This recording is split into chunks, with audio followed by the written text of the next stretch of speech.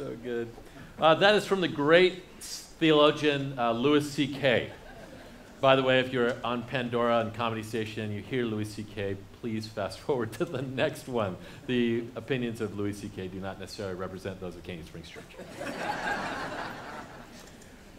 But it's true, right? I mean, when was the last time you talked to somebody about flying and they were amazed that they could go cross-country in 5 hours? I mean, that trip used to take 6 months, you know, by mule, and you'd be a completely different group of people because some of you would die on the way, and we can fly cross-country, and yet we're complaining, oh man, you know, the movie on my flight wasn't very good.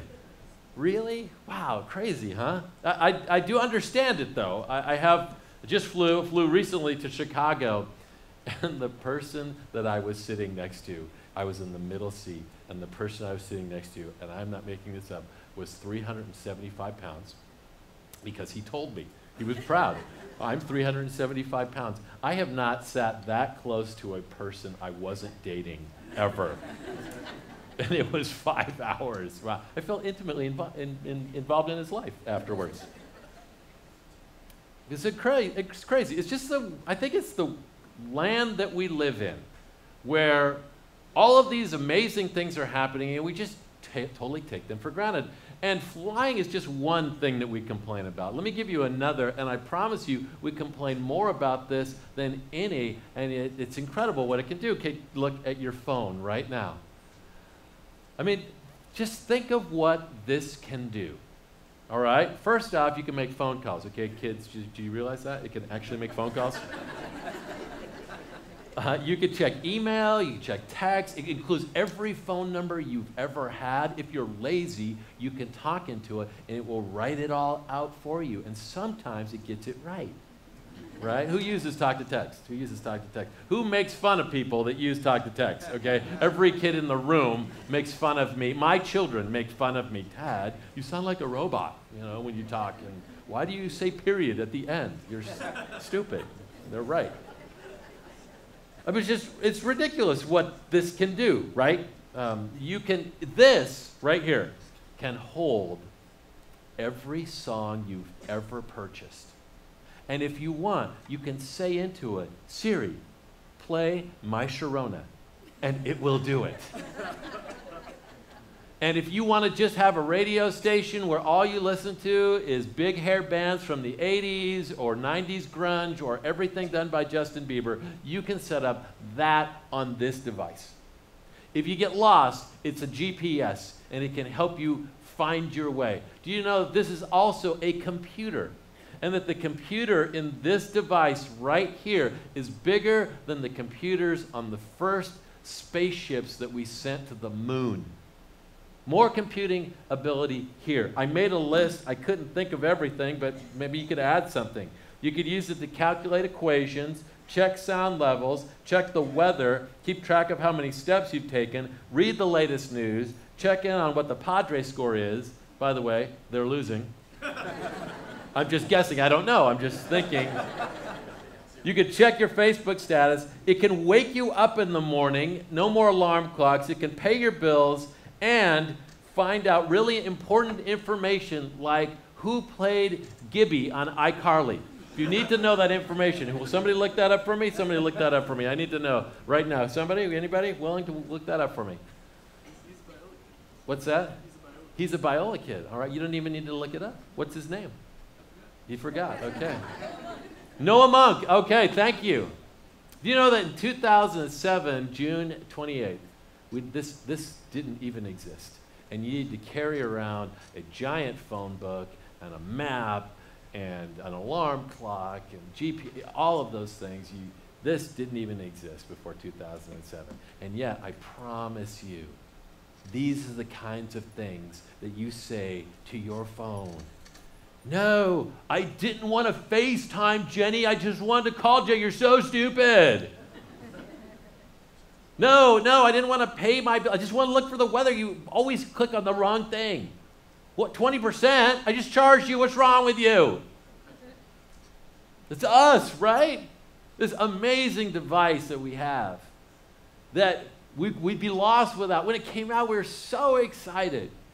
And now we're just irritated by it. Because we live in a world where everything is amazing. And technology is ridiculous. But nobody's really all that happy about it. Let me give you just a couple observations. You tell me if this is true. I believe that over the course of your lifetime, in fact, over the course of the next 10 years, there will be an invention that comes out that none of us even know about today that will radically change the way society is done. Do you agree with that? Do you agree with this? That shortly thereafter, we will find a way to be irritated with that technology that we didn't even know existed now.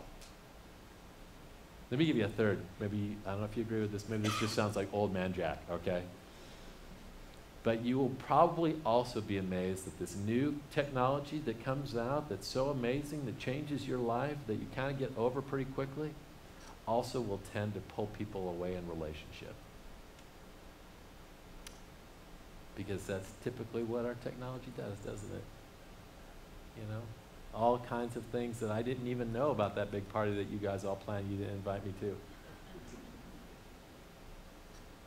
Wouldn't you like to have something greater than a joy that is dependent on technology? Because technology is clearly letting us down. We have everything. We have better cars and better dishwashers, and we have better, devices than ever, but we also have more depression and more, antidepressants and dealing with difficult things. Wouldn't you like to have a happiness that is based on something bigger than our technology? Where in difficult situations you could still find joy. In rough times you were that person where you could see the good in it. You could find something good about that situation. Wouldn't you like to be that person? Over the next month, we're going to look at this world where everything is amazing and nobody's happy. We'll see if we can find a different kind of joy. To do that, we're going to look into the book of Philippians. It's 4 little chapters that talks about how you and I can have this joy that transcends the world around us. So here's how we're going to start. Why don't you bow your heads? And I'm going to give you just 30 seconds. I don't know, maybe there are a bunch of church people, maybe there are people that aren't church people. You're not really you didn't even know what to do during prayer. Maybe you're looking at your phone right now. But pray this. Just say, God, would you speak to me? Maybe as I'm talking, you're thinking, you know what? I would like that. I'm not really a church person, but I would like that kind of joy. God, would you give me the kind of joy that goes beyond my circumstances? Just take about 30 seconds and pray right now.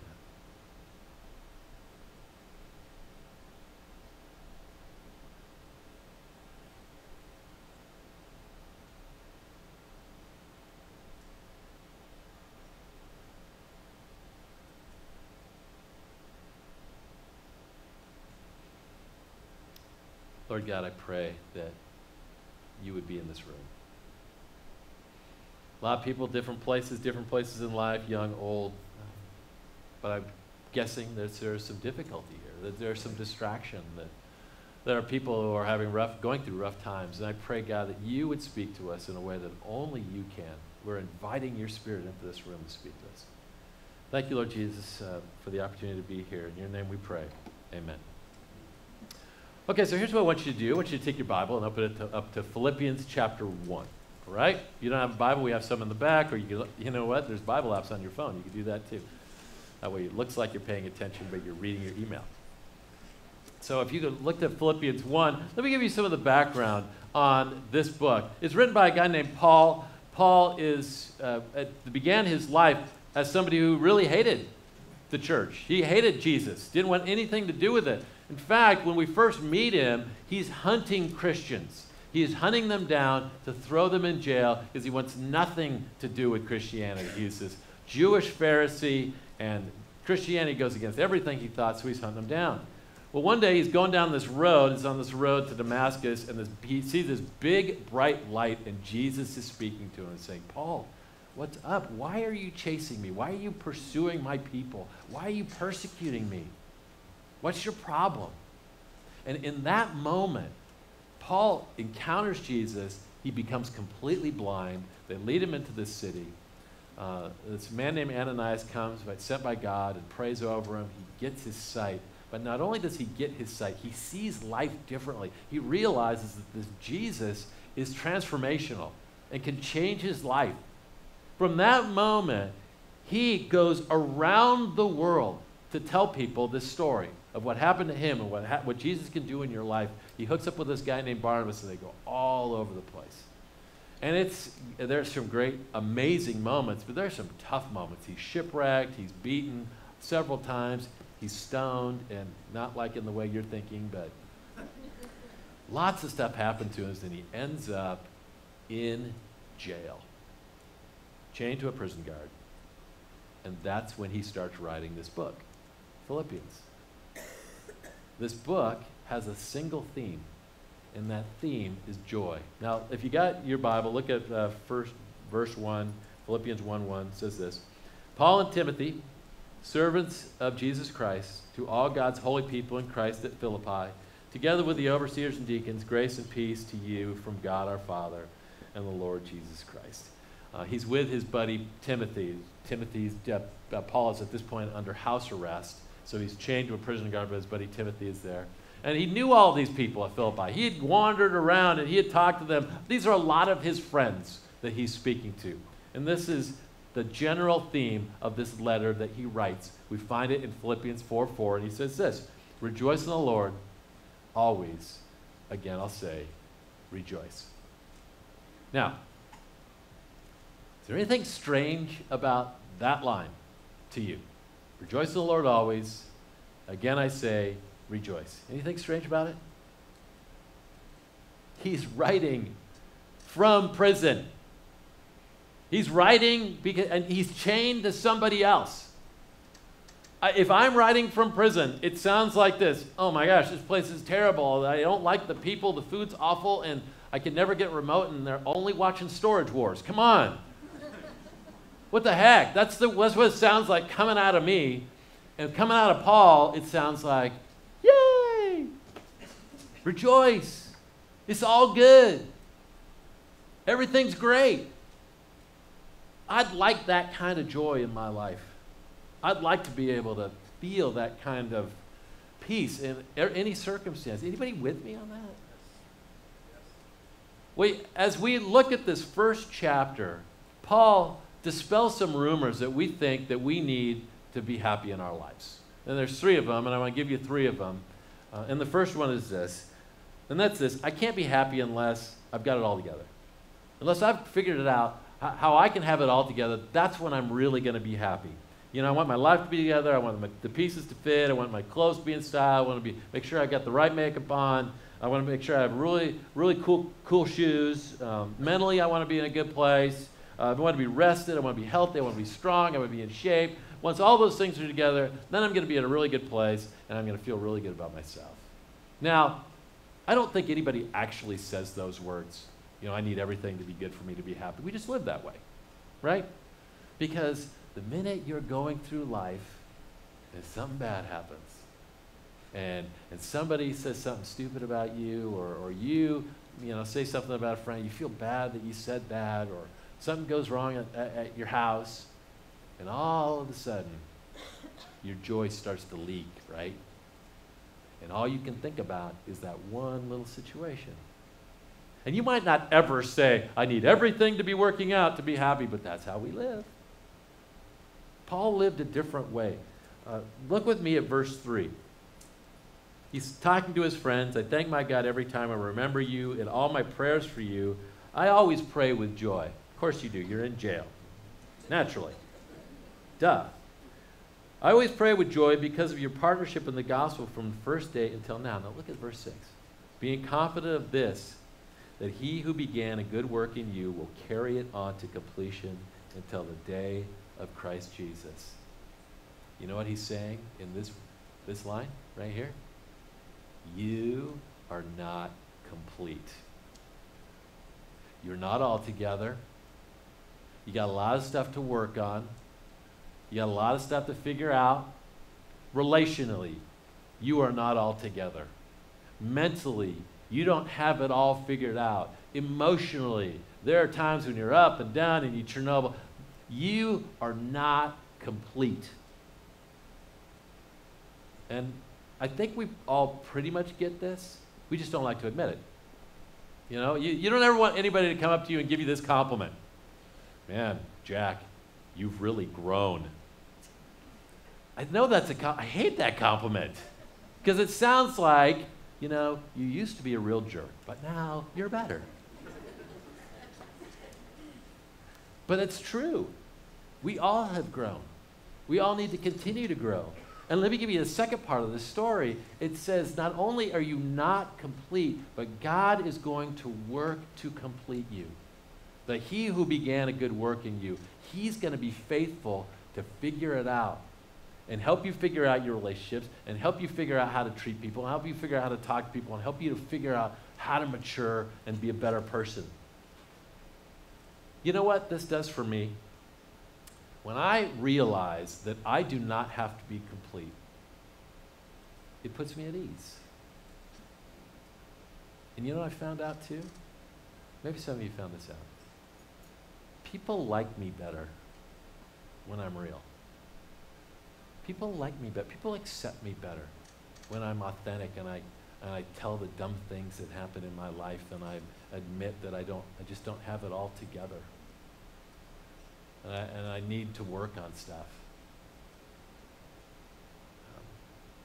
You know, I want to say this too. We have junior high and high school kids in here today. We have younger kids because it's Mother's Day. I just want you to figure this out. And you hope that you're going to be complete. And if you can't be complete, and if you can't be all together, you're going to at least pretend to be all together. And you're going to take pictures on your Instagram, pictures on your Facebook, and post them of when you are at your best so that people will like you. And I'm here to tell you that more people will like you if you're honest and real. And you know what they'll say to you when you're honest and real with them? And say, this is what I'm struggling. You know what most people will say? Me too. Me too. I get it.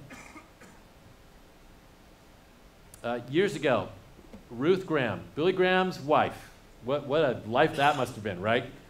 She's driving down the road and there's road construction. How many people love road construction? Oh, it's the worst. Me and my daughter Sterling, we went to Disneyland and we got done at 11. And I would never stay to Disneyland until 11 because I got to drive home. But I'm thinking to myself, well, at least there will be no traffic and I will cruise home. Guess what? Anybody guess? Road construction, an hour and a half longer than it usually takes to get home. And part of it because I tried to get a back road and that didn't work. Well, Ruth Graham is more spiritual than I. I know that's a big surprise to you. She had a different attitude through this, and she's driving through this road construction. And finally, one road becomes two, and the construction is over. And at the end of the construction, she reads this sign. End of construction, thank you for your patience. And as she sees that, she thinks to herself, that is what I want on my gravestone. And so here it is. Ruth Bell Graham, June 10th, 1920 to June 14th, 2007. End of construction. Thank you for your patience. That is when the construction stops. That's when you stop growing. That's when you stop maturing. That's when you stop needing to be better. When it's over. You know, we think to ourselves, man, if I only had it all together, I'll be happy. Well, I'm telling you something. That's never happening. It's just a rumor. Let me give you a second rumor. I can't be happy unless my circumstances are right.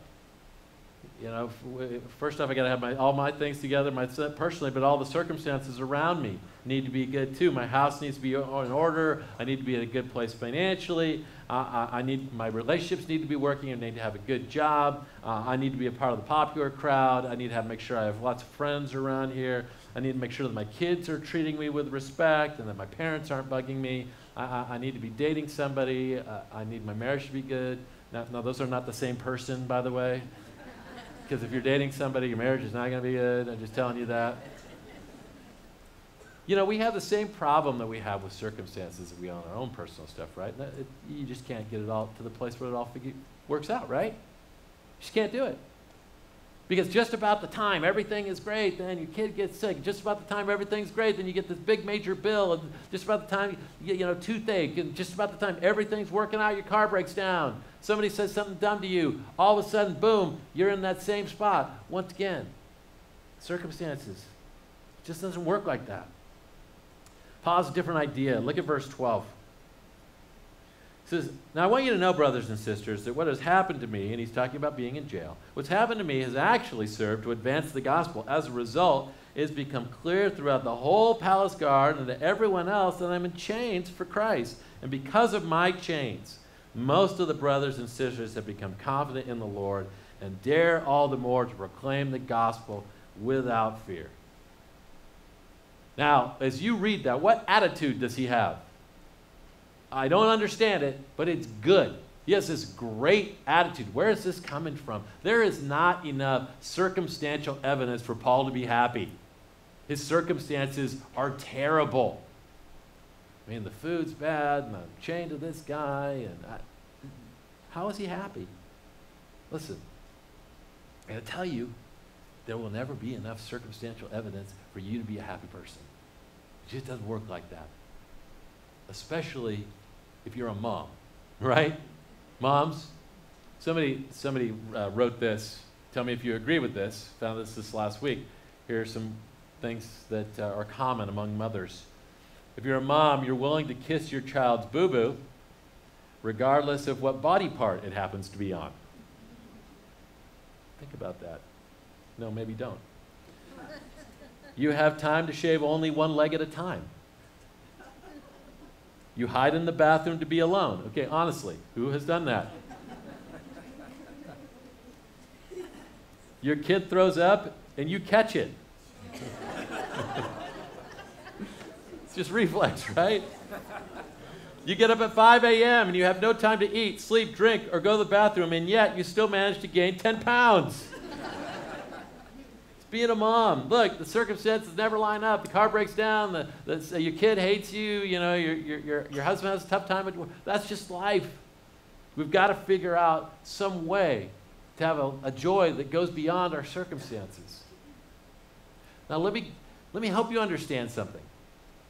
I want to talk about the first point and the second point and how they work together. The first point was, did anybody remember? It was like 5 minutes ago. The first point was that we don't have it all together, right? We're always growing. We're always working. Well, what's the best way to get somebody to grow and mature? It's difficult times. It's when your circumstances go bad and when they go south. And if you talk to anybody who's lived their life, they will tell you that they didn't grow when they won that lottery, or they didn't grow when their house went up in value. What caused them to grow was when their kid went through a bad time, when they walked through a depressing time, and when they lost a job, when they're financially out of it. That's what they'll tell you. Everyone. The circumstances grow us inside. That's how they work together. I want you to know, if I were you, I would underline these lines. Paul's writing says, because of my chains, these people are hearing about it. Because of my chains, everybody around me is hearing the gospel. Because of my chains. I gotta tell you, most of the good and the usability that each of you has is because of your chains. Now, you all know my background. I grew up, Dad was an alcoholic and drank a lot. My parents fought, and my dad wasn't a happy TV drunk. He was a violent drunk and would swear. And I remember walking down the hallway when I was 12 years old, and my dad was so drunk he walked right past me and didn't even recognize me, didn't even acknowledge me. One time I'm at home and I got woken up to a gunshot because my dad was attempting or pretending like he was going to commit suicide. I think it was just to get back at my mom. This is my life. Let me tell you something. I do not have the job I have today in spite of those circumstances. I do what I do today because of them. It is because of my chains. And that will be you too. And I want to talk to some of the younger people in the room because I want you to understand this. You're going through a hard time, and everybody does. It's just life. It's just part of it. And I wish I could take that away and that everything would go well for you. But here's the reality. When you lean on Jesus, you go through the hard time, and it's difficult, and you fight through it, and you work through it. Then the day will come when you're on the other side of it. And you know what God will do with you then? He will use you to make a difference in the life of somebody else. And you will sit across from somebody and you'll be able to say, yeah, I went there too. This is how I got through it. And the joy that will come up in your soul when you find your purpose like that will be amazing. Let me tell you something. To be happy, you don't have to have everything together. You don't have all your circumstances together. Let me give you one last rumor. We feel like I can't be happy unless I'm out of danger, unless everything is safe around me. I can't be happy unless everything is safe. Look with me at verse 18. Paul says this, I will continue to rejoice, of course, for I know that through your prayers and God's provision of the Spirit of Jesus Christ, what has happened to me will turn out for my deliverance. I eagerly expect and hope that I will in no way be ashamed, but will have sufficient courage, so that now, as always, Christ will be exalted in my body. Here's an important line. Whether by life or by death. And then he says maybe his most famous line ever. For to me to live is Christ and to die is gain. For if I am to go on living in the body, this will mean fruitful labor for me. Yet what shall I choose? I don't know. I'm torn between the two. I desire to depart and be with Christ, which is better by far, but it is more necessary for you that I remain in my body. And he's battling back and forth. Should I stay here? So if I stay here, I can help out all these people. But if I die, then I get to be with Jesus, and my body's going to be all better, right? The construction will be over. What do I do? Now, why is he thinking about these things? Is he just a philosopher? And that's why he's thinking, maybe I should do this, maybe I should. No, that's not why he's thinking about it. He is thinking about life and death because every day he wakes up wondering if today is the day they will kill me. Now, I don't know if you know anything about the way the Romans treated their prisoners, but let me help you understand. And one of the things that Romans would do to their prisoners is that they would beat them. And they would beat them 40 lashes minus one. Have you heard that? Have you heard that? What it is they have this whip, and it's got all these strands, and they take it across your back, and they pull it down, and these pieces of metal and bone, and they do that 39 times, and they don't do it 40 because they think 40 will lead to death. So they only do it 39. Have you ever heard the phrase, beaten within an inch of your life? It's 2,000 years old, and this is where it came from. By the way, that happened to Paul 5 times. This is another rumor. I'm sure Paul heard about this. Mark, who wrote the book of Mark, Gospel of Mark, you guys heard of that? Pretty good book. They got tired of Mark. The Romans got tired of Mark. And so they tied him to a chariot, and they drove the chariot for 2 consecutive days.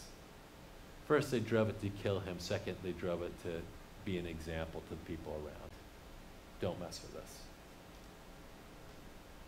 There's another, I just read about this last week, I never heard of it, but Nero, when he didn't like Christians, what he would do is they would kill a wild animal, a big animal like a bear or a deer or whatever, and then they would sew Christians into the flesh, and then they would release dogs. And that's how these people were killed.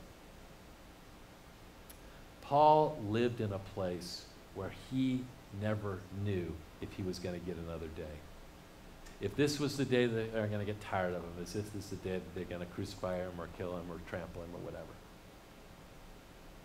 And he says this, for me, to live, it's good. To die, it's good.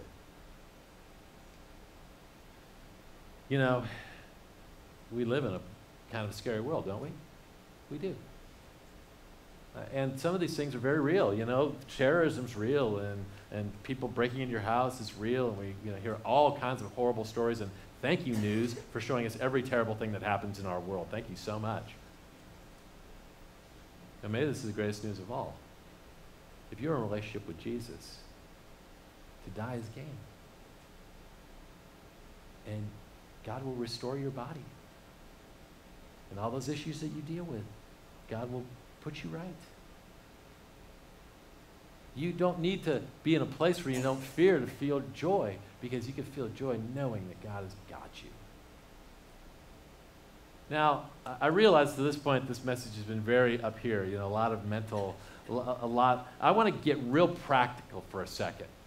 Over this next month, we're going to talk more about how we can find this kind of joy. But today, right now, I want to get practical. And first thing I want to challenge you to do, and these are actually written, I believe, on your outline, is maybe take this challenge. Do a technology fast this week. And find out just how dependent you are. Just how dependent you are on your cell phone, and just how dependent you are on watching TV for joy, just how dependent you are on Instagram, just how dependent you are on Facebook to stay connected. Find out how much you lean on those things for joy. Okay? Secondly, be on the lookout for something to be joyful about today. Because we really have to switch the way we think. Because the way most of us think is, if everything's good, then I'm going to be happy. Well, we know that can't happen. So instead, here's what I want you to do. In the midst of your difficult, find something good. In the midst of your hard, and maybe it's a conversation that you have with a friend, or maybe it's a time that you have with God, or maybe there's a moment of laughter. Just live in that. Sit in that. Let that happen to you. Be the person that finds something good in your situation, rather than the person that needs everything good to be happy. Lastly, maybe do this. Maybe write the end of your story. I don't know what you're going through. I don't know what horrible thing is happening to you in your life right now. But I do know this, that if you hang in there, you ask God into it, at the end of the day, God will bring good out of it. And you will be used to make a difference in the life of somebody else. So maybe just take the time and say, okay, God, I'm going to hang in there. And this is what you've told me you're going to do. And write the end of that. We're going to take the next month. This is a hard subject. You certainly can't learn it in one day. We're going to take a month to find out how you and I can find this kind of joy in whatever we're going through. Let me take a moment. I'm going to pray for you.